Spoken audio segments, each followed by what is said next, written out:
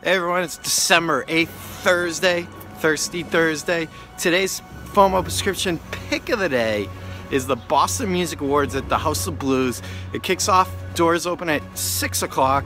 There's gonna be 12 bands performing and 2 DJs, and you're gonna find out who the winner of the Boston Music Awards is. A lot of great people. Just wanna throw out a shout out, vote for my girl, Natasha Mustache, for best photo, and you can go into the photos section of bostonmusicawards.com to find it, and it's a lovely picture of the Sia concert.